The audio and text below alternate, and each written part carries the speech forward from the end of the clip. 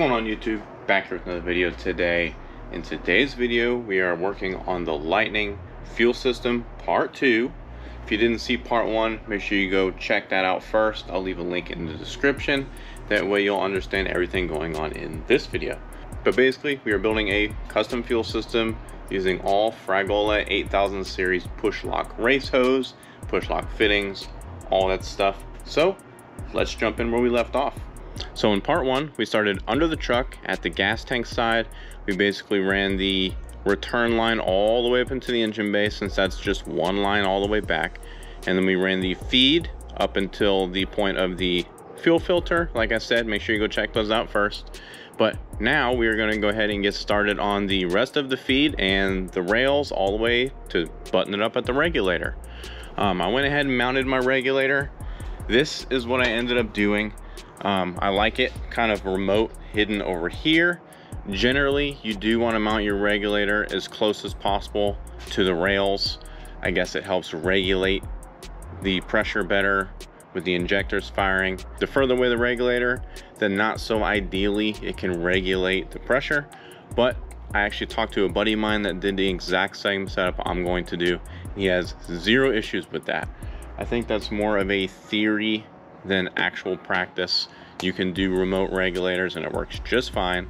Plus, I'm not going to be pushing this thing to the absolute edge or limits, so we should be good. This is just a location I decided on because when I put the battery back in here, it's going to be nice and hidden, kind of for a more stealthy look. A lot of people hang their regulators either here or over here on the firewall, but I'm not going to have a whole lot of room with the intake setup we went with on this side. I guess I could have did it on the firewall over here, but then I have vacuum hoses and stuff in the way. So I decided to kind of sneak it over here behind the battery. You can see I custom made a bracket at the machine shop just to kind of space it forward and clear the wiring harness a little better with the hoses. You can see I did a 180 coming off the far side. That's a feed, straight fitting, so both of those hoses will go straight through. There's a gap in between all the wires there. Let me see if I can show you on camera. It's kind of hard to do it justice, but you can see there's a space right there where it'll easily go through. We have our return line, like I said, ran. This is the return line with a 90 to feed into the bottom of the regulator right there.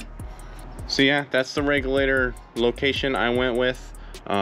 You'll see more when it's actually all buttoned up.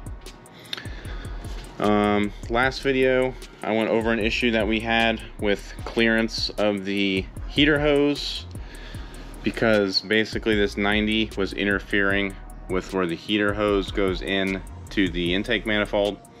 So I had to buy this straight fitting right there, and all that did is space the 90 out a little further. And now we have plenty of clearance, as you can see. Easily goes around the heater hose. So we're good there.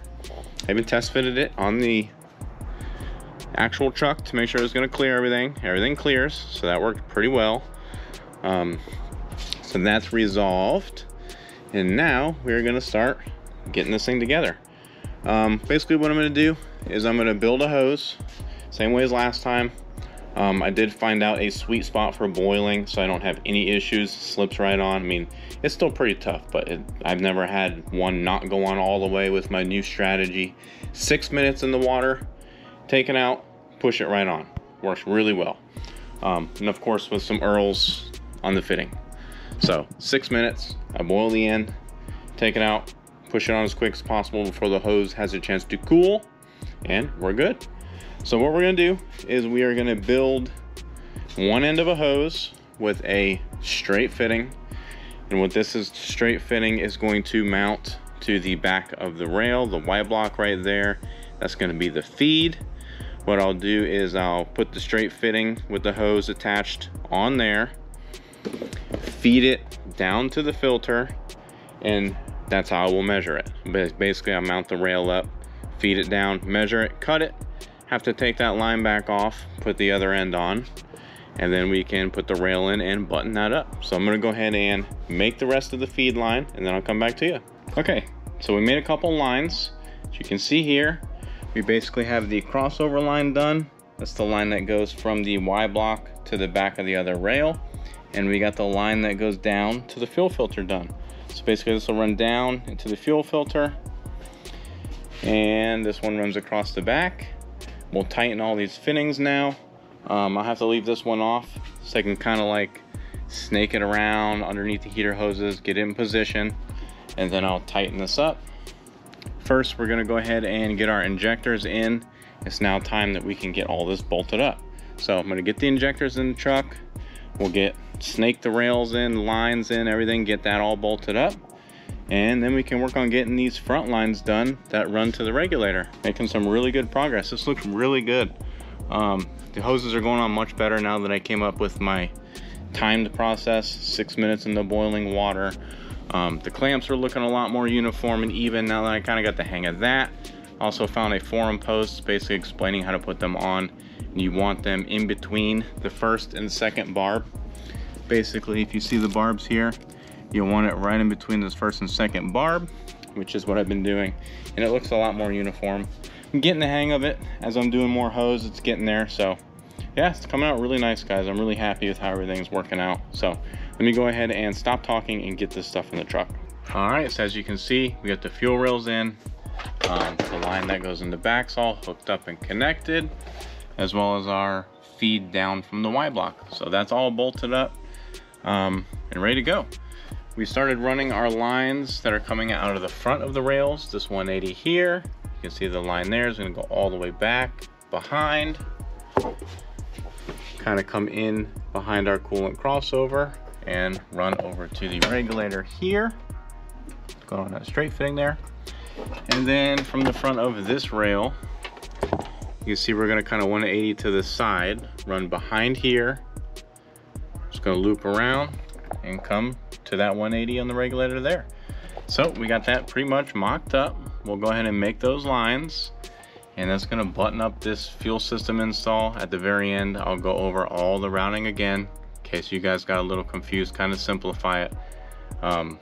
Yeah, really happy with how everything's coming out. I did want to take this line, kind of go all the way back around the coolant crossover, kind of run all of those together, but in doing so, you give yourself almost no room to get that back plug there. So I was thinking about it, as I actually had it mocked up that way. I was like, oh man, it looks really nice, but then you can't get your hand back here to do that plug. So you got to make sure when you're planning this out, you think about all the stuff you're going to have to do down the road: plugs, coils, what's it blocking, what's it running over. So got to kind of think of that. That's why I ran kind of short with this one and around here, because it's not really in the way. I can move it, got some movability there, kind of, you know, just push it out of the way. So that's what we're gonna do. We're gonna go ahead and build these last couple hoses, and we'll finish up this install and kind of do a finalization and go over the finished product. Okay, so everything's done and buttoned up. You can see the regulator there with all the lines attached. 2 feeds, and the bottom's the return. You can see the one, we'll start at the rails. The 180's out of the front of the rail, kind of to the side, goes behind here, swoops around and hooks up to that 180 there.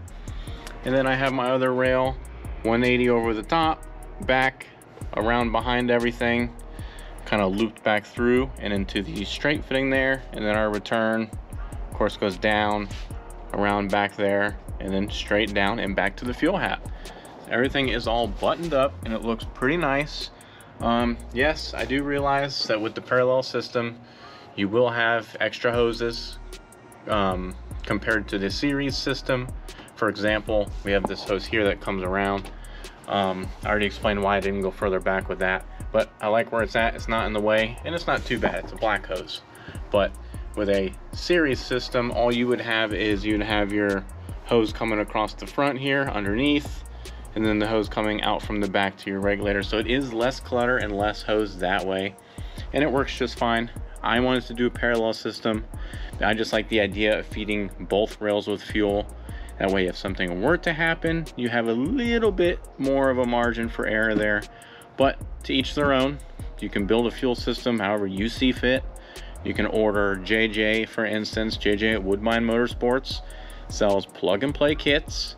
He builds them. All the lines are pre-terminated, ready to go. All you gotta do is bolt and tighten everything up, and you are done. He does all the legwork for you.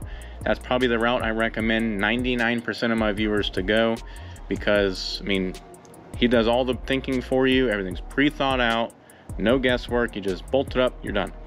But I just wanted to do something myself. That way I can call it my own. This is my fuel system. I came up with it, built it, everything myself, and I'm really happy with how it came out. You can see I just got a Fragola fuel pressure gauge for the rail there, so I can set base fuel pressure. And then I do plan on, I ordered already, ordered a electric fuel pressure gauge for inside the truck, and I'm going to run it off this front port on the regulator, run the wire into the cab and hook that up. That'll be in another video. That way I can monitor fuel pressure when I'm doing hits and pulls and all that stuff. It's a good idea. So I went ahead and ordered that. That's pretty much the only thing left to do fuel system wise. This is all done. Go ahead and get under the truck and show you how I routed everything under there. But this is the top side. See, everything came out pretty clean. It's not bad. A lot of this stuff will be gone too. This is like vacuum lines. I haven't really messed with that yet. That's going to be coming next. Got to rerun some vacuum lines and show you what to do for that as far as the TVS swap goes. But the fuel lines came out really nice. I'm pretty happy with it, and I think it'll look nice and clean. And of course, this isn't like secured or anything yet. You know, I'll secure that, make it run nice and straight, but it looks pretty good. Can barely even see the Y block stuff I did back there. It goes straight down. Also, as you can see, I got my injectors all in. Still the Siemens Deca 60s. I know I'll be asked, so I'm still running 60s. Should be enough for what we want to do, but we'll see. We'll be able to tell in the logs when we start tuning. I did have them cleaned and flow tested to make sure they are on par and where they're supposed to be in spec, and they were all within 2% of each other, so perfectly in spec. So those are in. Got my Weapon X coils in. I don't know if I ever went over that in a previous video, but if not, well, I got my Weapon X coils in. I had to do that because the stock coils wouldn't reach, because we have those phenolic spacers underneath the intake manifold, so it spaces the coil pack bolts up, and when you mount them, it would not reach the plugs. So Weapon X coils are installed. Pretty much everything's buttoned up and sealed up, ready to go. But yeah, everything's coming out really good. Now the next process, I guess, is going to be tidying up some vacuum lines, paint the blower, slap that bad boy on, and then we can start finishing up our intake setup. I'm probably going to build a cold air box for where the filter is going to go. Haven't really dove into all that yet, so, but we'll see. It's coming together though, for sure. All right, so run of the truck, you can see the back of the engine there, and that's our fuel line coming down. I haven't secured that yet. This will be more on top of the trans, further away. Plenty of room between the exhaust though. Here's my headers here.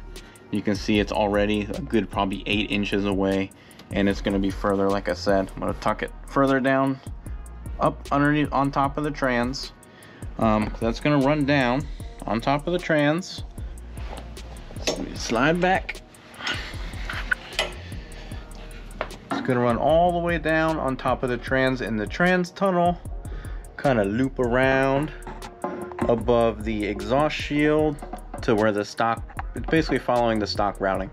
Loop down, and the feed goes to the fuel filter, return all the way to the hat. So that's how I did that. Came out really good. You can see, came out really good. You can see I got plenty of clearance to the exhaust. It's not going to get hot or anything. Like I said, I followed the stock brackets that the hard lines clip into, and it keeps it nice and away from the exhaust. So that's going to run really nice and pretty simple. Nothing really to it, honestly. Just follow the stock path. Now, one thing to note, I was kind of going back and forth with JJ on lightning rodder. And the way he builds his fuel systems, he likes to run the lines on the outside of the frame pretty much all the way up into the engine bay. I chose to do it on the inside just because that's where the stock routing is, and I feel like it keeps it nice and tucked in. But he likes to run it on the outside of the frame, which does provide a benefit.